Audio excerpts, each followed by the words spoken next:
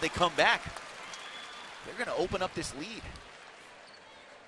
9-point advantage. Tori Jankoska has 21 points, and now she'll take a final bow, as is tradition here at Michigan State. Before she departs, a kiss for the Spartan head.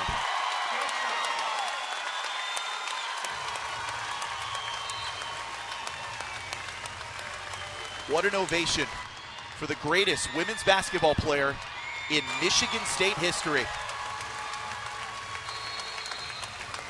A lifelong Spartan fan who dreamed her entire childhood of playing in this gym for this team. She remembers that 2005 Final Four team vividly. She says she can still name every player on that team. She leaves Michigan State as the all-time leading scorer.